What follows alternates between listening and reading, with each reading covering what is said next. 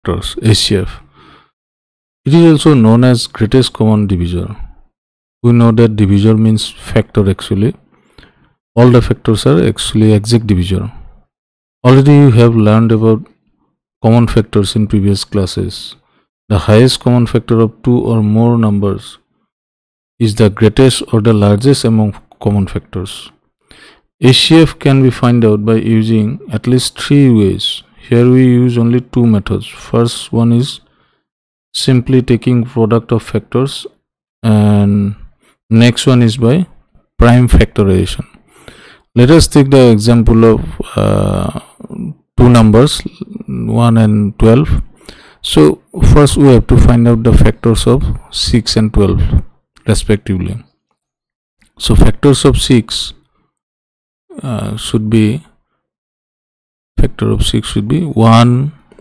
1 is obviously the factor of every number, or we can say exact divisor of every number. So factor means divisor also. 2 times 3, that means 2 and 3, and the number itself 6. All those 4 are the factors of 6. Now put here the factors of 12, that is 1, 2 times 6, 3 times 4, so 4, 6, here it is 12. Those are the factors of 12. So we have the number of factors of both the values. Here we see 1 is common, that means 1 is the factor of 6 as well as 12 also. Again 2 is also a common factor for both of them. 3 is also a common factor. Here 4 is not a common factor since it is not present in 6. Here 6 also a common factor. So from that observation we can write here that factors of 6 and 12, that is common factors. Common factors are that is 1, the first one is 1, next 2, next 3 and 6. So those are the common factors of 6 and 12. So out of these common factors we have to find out which one is the largest, which one is the highest. So HCF means highest common factor, so we have to find out the highest one. So obviously 6 is the highest or the largest one, so HCF should be 6 of 6 and 12. Let us take another example. Suppose we have a pair of numbers, that is 14 and 15. So we have to find out the common factors of 14 and 15. First we have to put down the factors of 14, that means factors of 14 are 1, 2, 2 times 7, that means 2, and here it is 7, because 4, 5, 6 are not the exact divisors of 14 and 14 itself. Next 15, factors of 15 are 1, again here it is not divisible by 2 exactly, so 3 times 5, that means 3, and 5 and 15 itself. So those are the factors of 14 and 15. Now we have to find out the common values. 1 is the common, and it is 1 is present in both the cases, but rest of the numbers are not common because you see 2 is not present in 15. So here the common factors we can write, common factors are actually not are, it should be is, only one factor is there, so that is 1. There is no other common factors in case of 14 and 15. So HCF should be, there is no any question of highest number because it has only one common factor, so 1 is the highest common factor. Since we know that in that pair it has only one common factor, that is 1, so in that case that pair is called the co-prime number. So it is called the co-prime number. That pair is the co-prime number pair. So already we have learned about this in our previous classes. Let us take another example. with 3 numbers, and here we use the prime factorization method.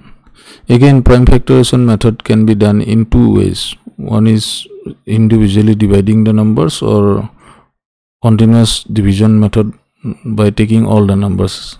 Here we have taken 20, 28 and 36, 3 numbers. We take the initial individually, we divide them, and we will find out the prime numbers.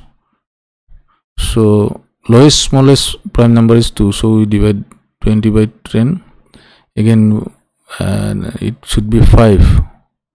So 5 is a prime number, so we can't go further, we can't divide 5 anymore. So here all these numbers are prime numbers, 2 to 5. So again, individually we have to divide 28 by the smallest prime number, that is 2, since it is an even number. So again 14, again 2 times 7 means 14. So 7 is also a prime number, we can't divide 7 anymore. So next we have to take 36, again 2 is smallest prime number, 2, 20, it is 18, again we have 9. So next it is not divisible by 2, so 3 times 3, that means 9. So here we have those prime numbers.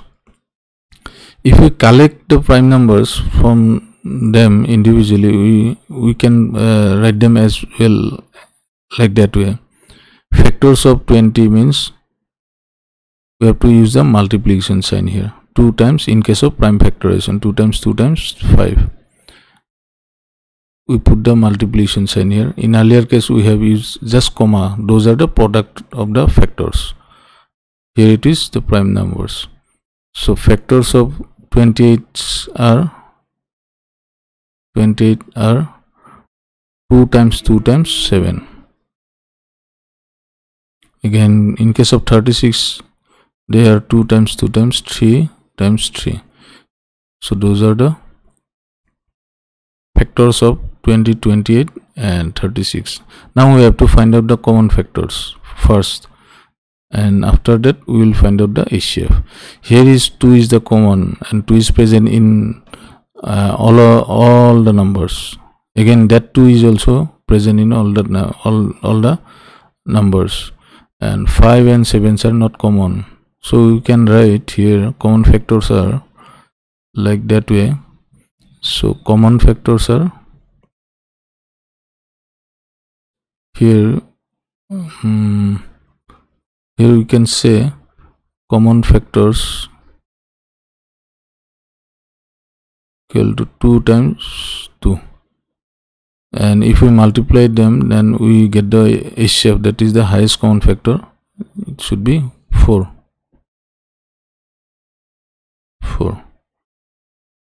So 4 is the highest common factor in this case, and here we have 1 is the highest common factor, since those are the prime cofactor. Here is 6 is the HCF. 6 is the divisor of 12, actually exact divisor of 12. So 6 is the smallest number, so 6 is the highest common factor. That is the process to find out the HCF.